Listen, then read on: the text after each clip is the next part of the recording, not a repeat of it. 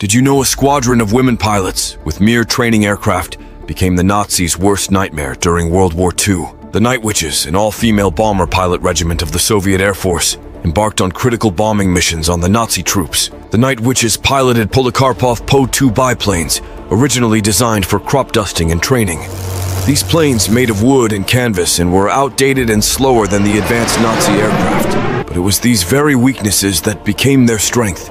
These planes were nearly invisible to Nazi radar due to their minimal radar signature and low-altitude flight capability, allowing them to swoop down on German camps with bombs, undetected until it was too late. Nazis named them Night Witches, as the sound of their planes was like a witch's broomstick in the night sky, making them scared. The story of Night Witches stands as a timeless inspiration on women's strength, showing how, against all odds, women can achieve their ambitions and profoundly impact the world.